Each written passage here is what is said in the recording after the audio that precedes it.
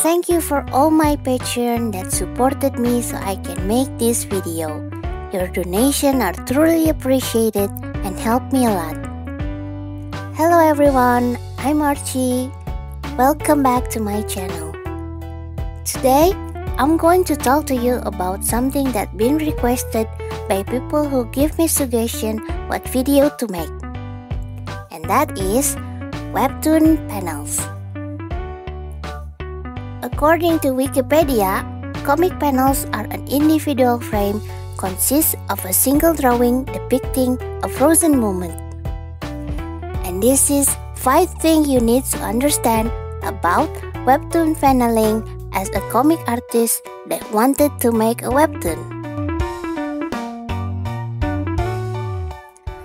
All the descriptions are from my own experience of making Webtoon for almost 4 years.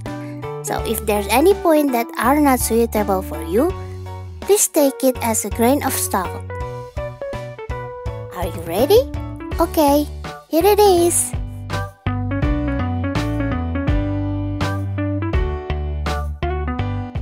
First, a reading direction. A common comic page are different with Webtoon panels. Common comic pages are printed in books. The panels take it so people read from left to right or from right to left in manga style. But in Webtoon, comics are meant to be read in cell phone monitor. The panel layout are more simple, easier to read, and is scrolled from up to down. The panels in Webtoon are usually stacked like so.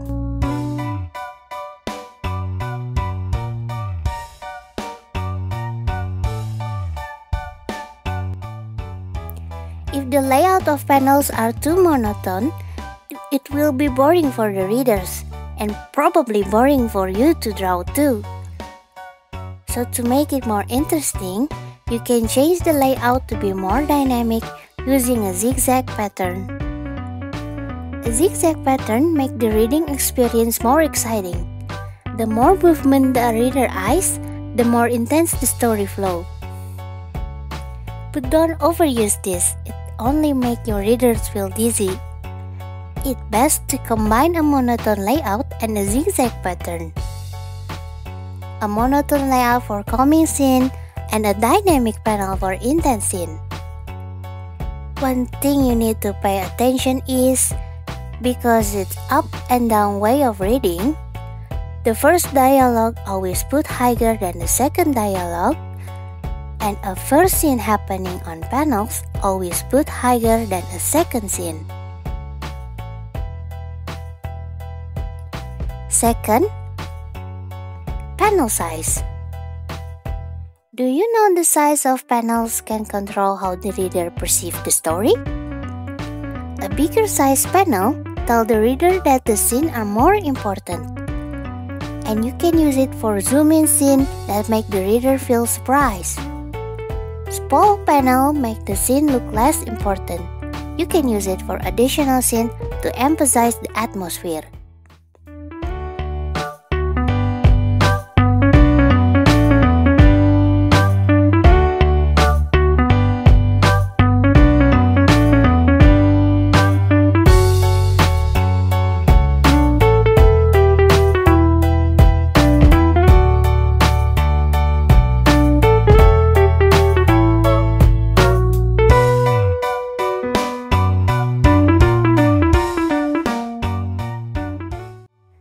A long size and short size panel can also manipulate the reading tempo.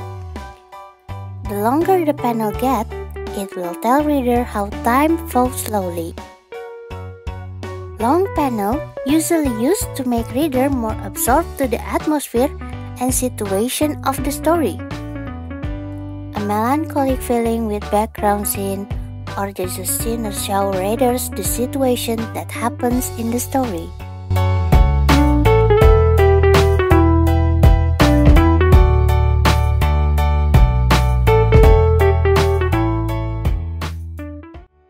While short side panels are made to show the transition of the scene.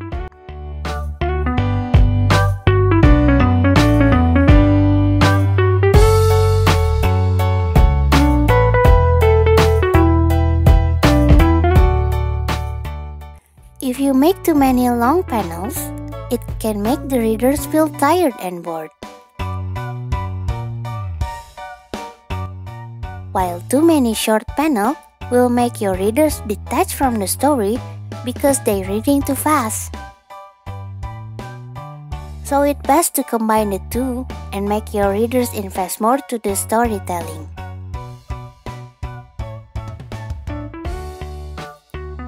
The third are a gutter. The gutter are the interval between panels. The gutter are an important part of the comic itself. It's useful to make reader eyes rest for a bit and clear their mind from all the intense picture and text. A long gutter size will be a place to make reader take a breath and prepare for what scene going to happen next. The wait and the suspense scrolling to the next scene will make the reading experience more exciting. A gutter is like the silent pause when someone giving a speech. But in Webtoon, you need to pay attention to the tempo of a movement your reader take a scroll in their cell phone. The combination of a long and short interval of each scene will influence the flow of your story. Fourth, empty panels. These panels are optional. You can use it or not. It's not that important. Empty panels usually used to explain that the scene are changing place and situation. Example, a home scene changing to a school scene, or a changing scene that happens to a character in a different situation and location.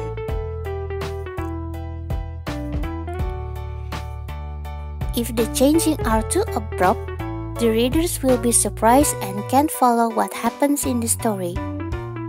So, empty panels use it for the interval between changing scene. The last one, 5. Panel layout. The most important part in making Webtoon is pay attention that Webtoons are for people who read in their cell phone. That means they read from a small size monitor. Too much crowded panels are harder and confusing to read. So, in Webtoon, usually it only consists 2 panels in each scroll. You also need to lay out the dialogue balloon so it's not too crowded and consists too many texts.